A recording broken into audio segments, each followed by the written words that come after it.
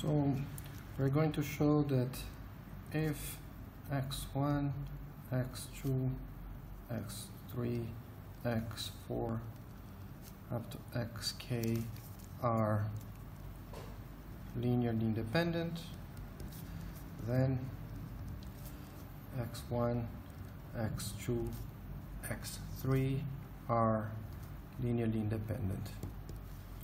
How do we show that? Well, proof.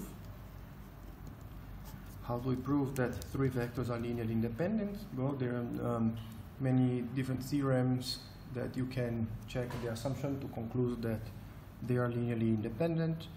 We'll just check the definition directly, which means we suppose alpha 1 x1 plus alpha 2 x2 plus alpha 3 x3 is equals the vector 0 for some.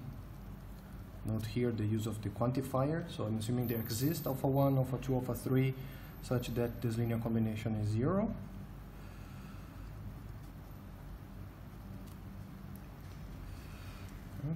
And what we have to show is that alpha 1, alpha 2, and alpha 3 are all 0. So take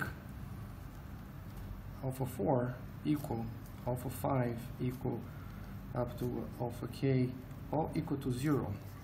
Then alpha 1 x1 plus, if we add them all together now,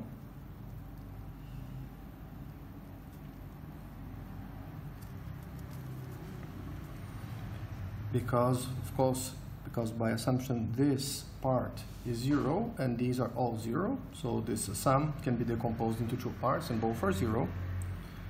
And since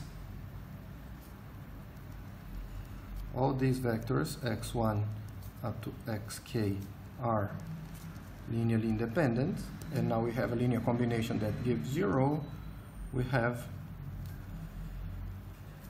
alpha 1 and alpha 2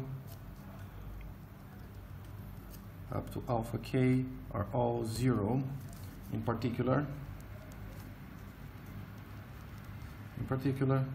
alpha 1, alpha 2, alpha 3 are all 0, and this completes the proof.